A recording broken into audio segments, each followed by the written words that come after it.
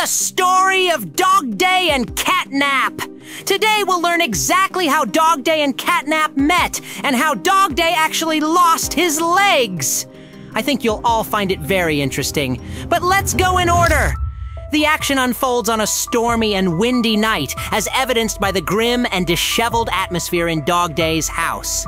All smiling creatures except CATNAP, huddled together in the cabin, wrapped in blankets with worried expressions on their faces. They engage in conversation, discussing their fear of the howling wind. Dogday tries to lift spirits, assuring everyone that everything will be all right, declaring that all winds will calm down eventually. As soon as CATNAP appears in her house, the creatures' faces light up with relief as they all shout CATNAP's name. They plead with CATNAP to help them sleep. In response, CATNAP emits red gas from her mouth. Dogday and the others acquire a more disturbing and sinister appearance. They and she show signs of madness, addiction, and mania, inhaling CATNAP's soporific poppy gas, hysterically laughing with the others until they fall unconscious to the floor. Meanwhile, CATNAP remains sitting alone on the couch next to the sleeping Dogday. I know some of you might think that this isn't Dogday because in the trailer there was a little monster Dogday who was chasing us, but I believe this is a different Dogday and that there are multiple versions of the same smiling creature trying to attack, which we should avoid. A bunch of little CATNAPs, a bunch of little crafty corns, you see the picture. An entire army of smiling creatures tries to kill us. There might be other larger bodies, but we only know about CATNAP and Dogday. Those are the ones we are looking at today. I think Dogday will be the only heretic when it comes to smiling creatures. I think he will actually try to help us win or escape from CATNAP.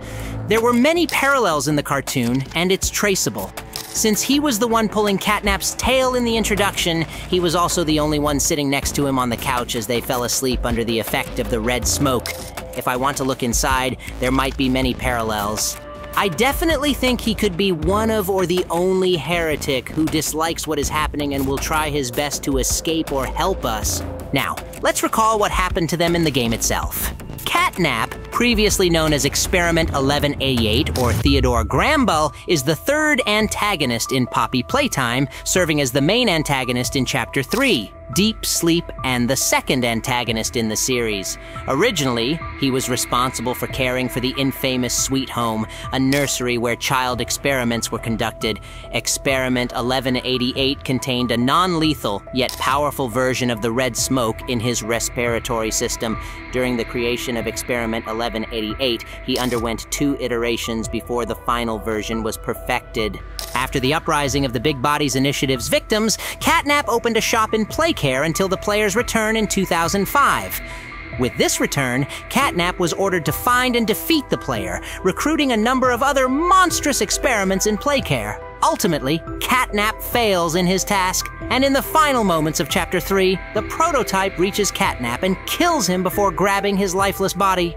We've already analyzed this theory, so let's move on to Dogday's death. Let's start by discussing the concept of Dogday in the Poppy Playtime universe. He is essentially a toy manufactured by Playtime Co.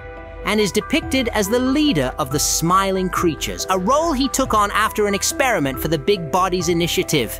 As mentioned earlier, he was once a friendly character, and legends point to his harmonious coexistence with the group, essentially remaining a positive character until the end of his life, trying to save the main hero and warn him of the existing danger. After this, the player encounters a larger version of Dogday inside the game, shackled in a cage with his lower half severed. Dogday reveals he is the last of the smiling beasts, implying that all but him and Dogday have perished.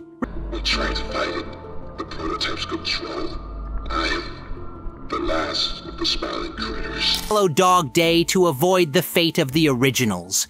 In return, they are fed. This is presumably why he is chained up, and it may also explain how and why all the other beasts were killed. Dogday is suddenly interrupted mid-sentence when a horde of mini-beasts crawls into him through the open parts of his body, devouring his insides. He orders the player to run and, under the control of the mini-beasts, breaks free from his chains, and chases the main hero throughout the game. He is then blocked by a closed door and apparently dies, as evidenced by the subsequent screams. It's interesting to speculate what would have happened if CATNAP and DOGDAY actually met and what they could have talked about. Perhaps a fight would have ensued, mainly because CATNAP likely was getting rid of all the little creatures and probably wanted to kill DOGDAY last. CATNAP did this under the influence of the prototype as he began to worship it after being locked deep underground in the shelter. He became embittered towards everyone and most likely decided to take revenge. It's worth noting that DOGDAY is more of a positive character.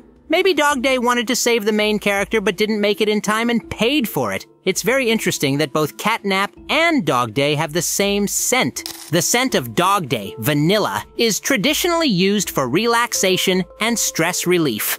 Thus, DOGDAY has both similarities and contrasts with CATNAP. Both vanilla and lavender, the latter traditionally called a soothing plant in folklore, are associated with relaxation. The contrast arises with CATNAP's poppy gas, despite the fact that DOGDAY and other smiling creatures do not possess this ability. Although it relieves stress by putting people to sleep, it does not relax people as shown by DOGDAY and other smiling creatures' reaction in the cartoon.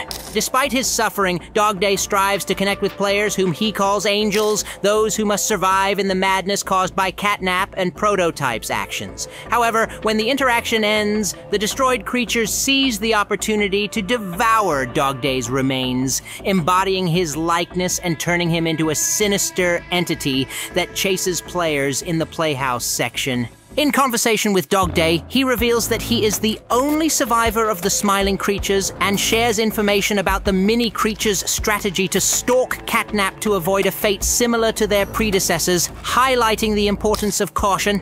DOGDAY also clarifies that CATNAP worships the prototype as a god and ends up in jail because of his unique views on the prototype, including doubts about 1006's role as the savior of the factory after the Hour of Joy.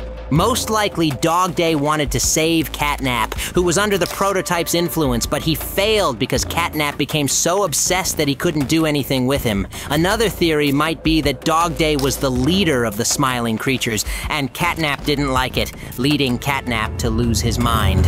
Were they friends or are they not anymore? It's difficult to answer this question, but let's try. As we know, DOGDAY tried to guide CATNAP onto the right path, but it was already too late. The prototype has sufficient intelligence, capable of combining basic items and sowing chaos in the factory, as well as subjugating other creatures. Most likely they were friends, but now they are not and will not become friends again due to their differing views, even if in Chapter 4 it turns out that DOGDAY survived.